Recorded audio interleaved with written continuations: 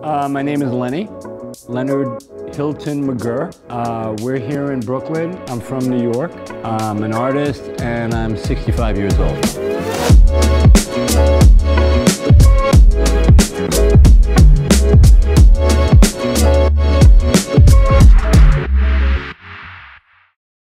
The subway school is a descendant of what was just graffiti on walls and people marking territory.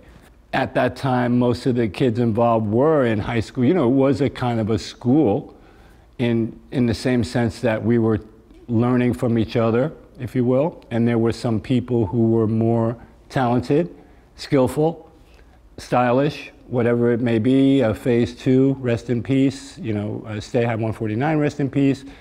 Dondi, rest in peace, sadly. You know, that's another kind of sad realization that a lot of the people who were great friends of mine are no longer here, you know, and that's really sad. And that's why I actually like to mention them, because I feel they're very much a part of what this thing has become back when we were in school and the foundation of all of that.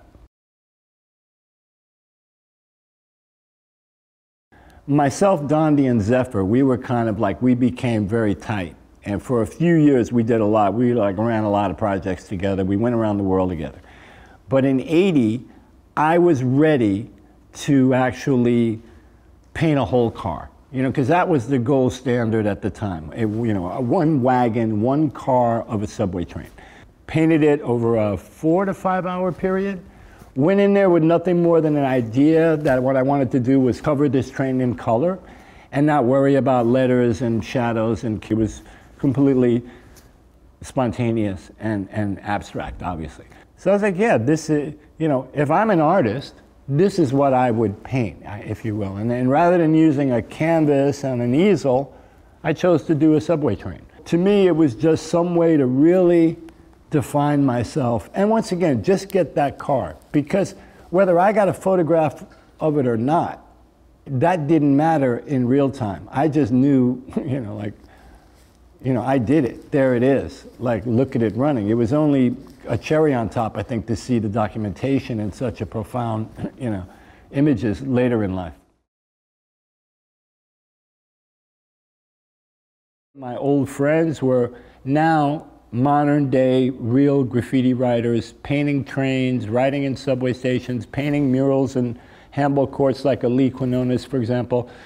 I meet Fab Five Freddy, who's an instrumental character in my story at the time, into the beginnings of a hip-hop movement, if you will, with music and dance elements kind of percolating here and there in the Bronx, whatever. '80 to me is the probably most important year of the whole thing kind of coming together.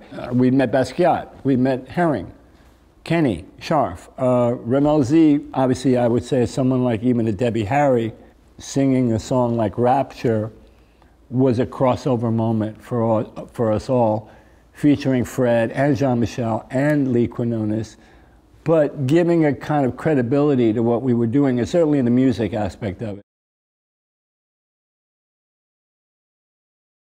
So the Clash is 1981. They arrive in New York City. Prior to their arrival, a club promoter asked me to paint a banner that they were going to literally unveil from the roof of this venue on 45th and Broadway. And myself, Zephyr, once again, we painted this massive banner, as big as this room, if you will, in terms of area space. So it was interesting, this kind of arrival of these guys. They're Brits, they're punks, they look cool as hell, they got, you know, the hair, everything. And then I meet, well, Joe Strummer, rest in peace. And Joe's like, oi, love what you're doing, mate, blah, blah, blah, the energy. And he was really into what we were doing as graffiti writers. I think from a punk point of view, they kind of appreciated the rebellion or whatever the energy there was. But the beauty of their performances were all the opening acts for the Clash were rap groups from the city. So we respected them just on the strength of that. They were like, we would love to bring you on tour. And they bring me to Paris and London, and that's my first experience in Europe. And it was great for me too, because I really discovered them, and we went on to work together in their next album called Combat Rock, with some very great songs on that record, and I even got a chance to sing on a record with The Clash on that album.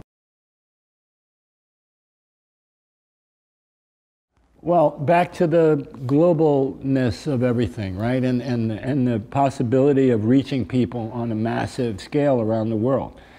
Because I think in addition to just that, the fact that you guys, UNIQLO is kind of everywhere and accessible. And you know, in addition to the fact that on the creative end, the thing I like even more than anything, and I'm working on some women's products, which I'm very happy about, but it's just stuff for kids. You know, the kids are the future, right? We've said that, you know, many times, and I believe that, certainly. I'm just optimistic, I think. I mean, I have to be, right? And I think I've always been my whole life. I'm looking at things now and I'm thinking, man, you know, at this point in my life, the most precious thing for me is probably life itself, right? And so maybe a young person in their 20s looking at someone like me saying, wow, you know, like I like to, when I get to Futura's age, I really hope, you know, I'm doing what I want to do, and, you know, and I've been very fortunate, of course, and I've had my health, but I'm still thinking that's probably, you know, the most valuable thing I've got beyond the, you know, the love of my family and you know, and my immediate loved ones in that sense. I want to hit 90 at least, you know, so that's my goal right now.